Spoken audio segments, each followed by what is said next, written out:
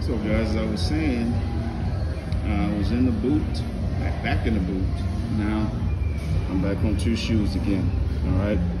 This time around, the doctor gave me a brace to keep my Achilles intact while I'm not in my boots.